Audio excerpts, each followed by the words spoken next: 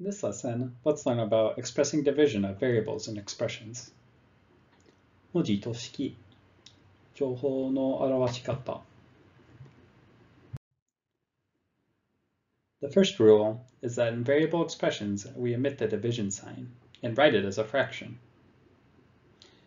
A divided by 5 is expressed as A over 5. It can also be written as 1 over 5 times A.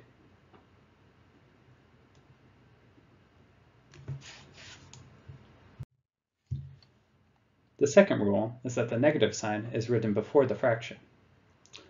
Negative 8 divided by x is expressed as negative 8 over x.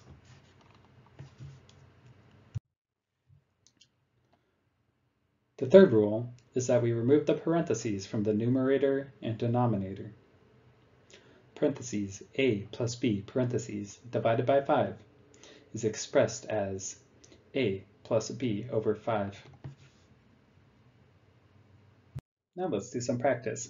Press the pause button and try to solve the practice problem. Once you're finished, press the resume button and mark what you got correct. Now let's check our answers. For number 1, the answer is 4 over x. For number 2, the answer is negative x over 2. And for number 3, the answer is 3 over a minus b. Were you able to answer all 3 questions correctly? Finally, let's review what we have learned. In variable expressions, omit the division sign and write it as a fraction. The negative sign is written before the fraction. Remove the parentheses from the numerator and denominator.